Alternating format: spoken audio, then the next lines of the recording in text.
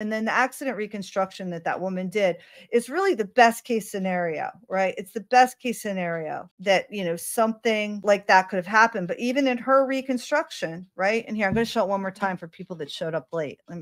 Not showed up late, but people that are just here, in case you didn't see it, because this is really cool, this chick, what she does here. All right, here we go. Going back. Let's check it out again. You guys ready? Here we go. This is best case scenario, okay? John O'Keefe was hit by Karen Reed's car. It caused him to be thrown through the air, tumbling in such a way that when he hit the ground, he hit his head, causing serious injury. They showed some evidence of a broken taillight and some personal items of John's found at the scene. Looking at a model to illustrate the injuries, we heard in testimony that John sustained injuries to his arm, the eyes, and the back of his head. Let's look at the injuries to the arm. As a vehicle backs into John, we can see how the taillight would strike the side of his arm, breaking into sharp pieces and cutting him. Moving to this dent indicated in red, it's believed that this is where the glass John was holding hit the vehicle and shattered. Here's a photo of the prosecution's belief that this dent represents where the glass had hit the vehicle. Continuing with the prosecution's theory, John is hit and thrown into the air.